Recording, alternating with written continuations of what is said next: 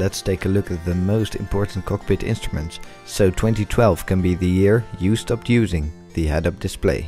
These instruments look about the same in every airliner and smaller planes, but they might look a lot different in fighter jets. Let's start with the very basic info you need while flying: the airspeed, altitude, roll and pitch, and heading. Because these are so important, in most aircraft you'll find them on the two screens right in front of you.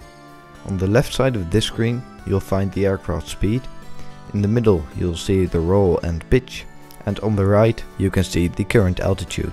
Looking at the screen next to it, you'll find your heading as well as, in this case, a radar display. In some cockpits you can change this display, so it for example shows the route manager's waypoints or the ILS information. Looking more to the right, you'll find information about the engines, fuel, flaps, brakes and gear on this display. Above that screen you'll often find the autopilot. Looking way more down, you'll see the controls for the parking brake, pitch trim, speed brakes, engine throttle, engine cutoff and flaps. Those are pretty much the basics of cockpit instruments and controls.